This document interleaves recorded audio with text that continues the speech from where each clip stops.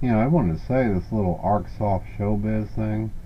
You know, I really just dropped some freaking video clips into it, and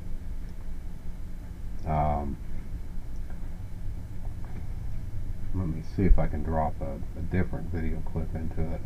Hold on. Okay, if you try to load MP4s in here, this thing really gets squirrely on you, but you know, it rendered this thing like in less than a minute, you know, but these aren't very big files, but let's just see what it does here, though. This is extra big since I put that other file into it.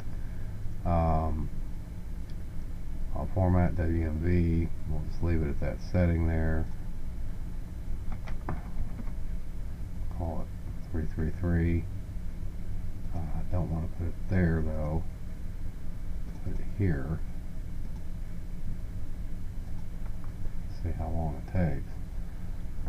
Because like I said, it was actually astonishingly fast for, you know, because it rendered those two little clips really quickly, like in seconds. But this, you know, I added that 3-minute, one of my 3-minute AVIs onto it.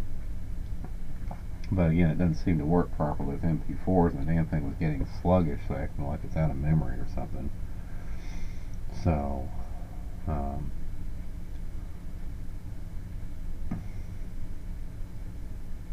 just wanted to compare it to Motion Studio, you know.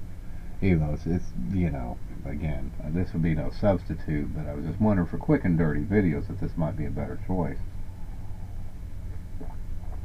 And I don't know if its rendering time's any faster from looking at it here, but I was thinking this might be a good program, you know, to use just to stitch videos together really quick and dirty like. And I don't know, because, you know, these are all different resolutions, so at least I'm pretty sure they are. Let's see.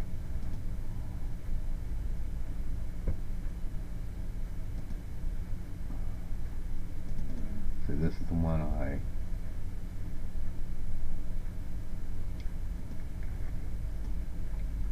I'm applying here, and I think it is. But that has audio in it, though. I don't know what happened to the audio. Anyway. So you can time your stopwatch, it's 50% done, so okay, and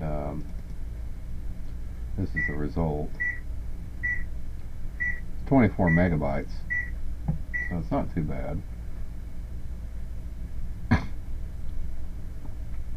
The other one was only 900K. It's a 4-foot high letter, but these are really old and actually inferior LEDs, by the way, but it's a letter for this with many. It was the next one. Yeah. It's not too bad. Wait, well, let's see how long it was.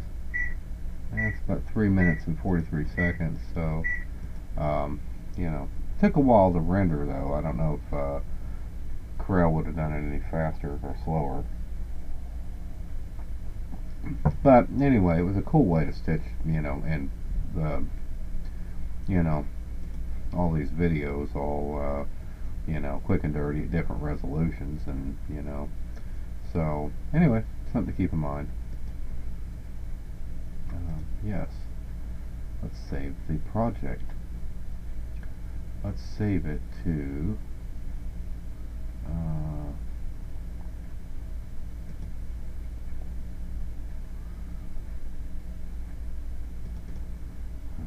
Video Play. We'll call this ArcSoft.